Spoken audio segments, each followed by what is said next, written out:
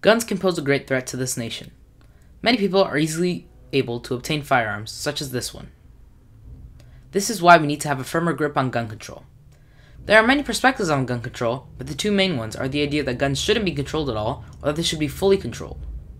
Politics often come into play, as Republicans feel that they should not be controlled, and Democrats feel that they should be very strictly controlled. We propose that they should be controlled to an extent, and that certain limitations must be considered. Many people against gun control address the Second Amendment as a statement of their gun rights. The amendment states, "A well-regulated militia, being necessary to the security of a free state, the right of the people to keep and bear arms shall not be infringed." This is very controversial, as the language used has created considerable debate over the intended scope of the Second Amendment.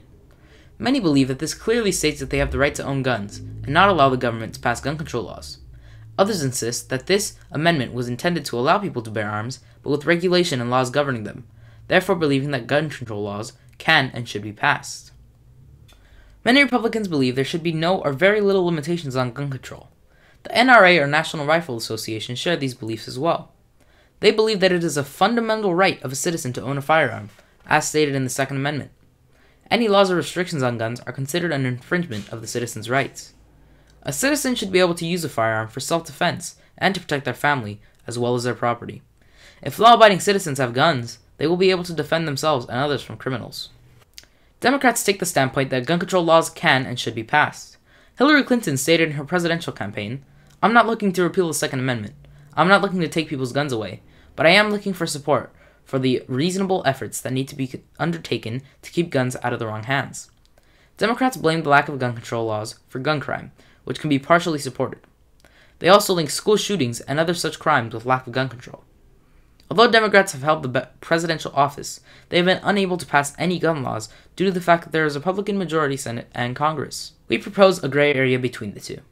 Of course, no limitations on guns can lead to abuse and easy access to firearms without background checks, opening up the door so anyone can get a gun.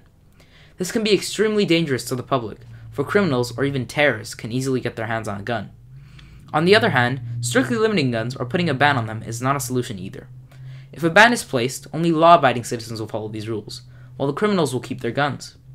This will also endanger the public because criminals would have their guns, and the public will be defenseless.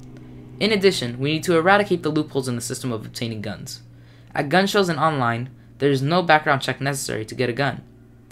But no matter how much or how little gun control is put into play, the safety of this nation will depend more on self-control than gun control.